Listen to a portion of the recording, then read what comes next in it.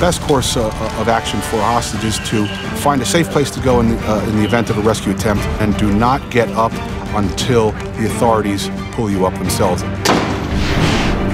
You have one life, live your life. Follow your dream. They should have known that she was almost out of oxygen. Welcome to northeastern Pakistan and a new season of The Fifth Estate. Killing is a way of life. Killed their son-in-laws, guys killed their brother-in-laws, guys killed their cousins.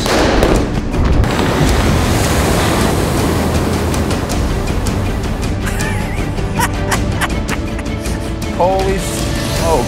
Did you have anything to do with St. Patrick's Day 2012? This is their cash, this is their money. They were literally showing people suitcases of money? Yeah.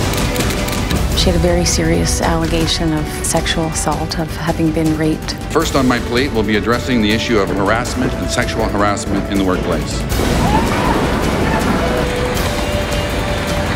Look at this stuff coming up on the left. There's a piece of the boat right there. Yep. I'm Bob McKeown from The Fifth Estate. I think you know we've been trying to talk to you for months now. Yeah. We've got a camera crew right there. Let's do it.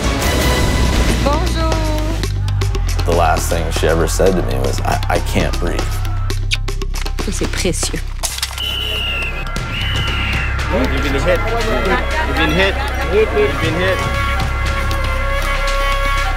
Okay, so just shake the baby. Begin. Harder than that. We're trying to push those envelopes and get faster and faster. I can hear people sobbing, I can hear people screaming. Our sport's dangerous, that's why it's fun. Walking that fine line between exhilaration and injury. Excuse me, Skyball? Can I introduce myself? Come on, please, I want to take my card.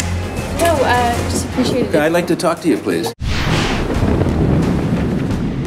Which was worse, the sugar or the fat? The sugar 1,000 times over. This is a good day for Canadian justice. And how often do you smoke? Every day. So the guards just started beating her on the head, senselessly. They are young girls, they're naive and they're trusting. They're not expecting that there's a person who's out to extort me. This man is a totally anti-Pakistan man. He would be filling in all lies. All right, we'll be